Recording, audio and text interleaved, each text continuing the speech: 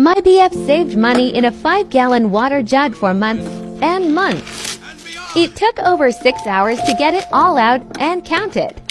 It totaled $13,000. They saved up a lot of money.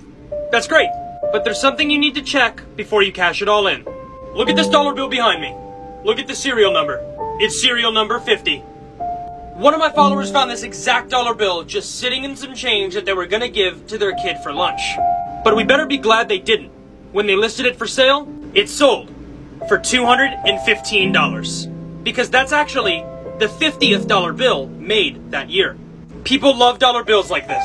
This one, dollar bill 10, sold for over $200. Check your bills because they're out there. Every single year of dollar bills has numbers like these. A lot of them.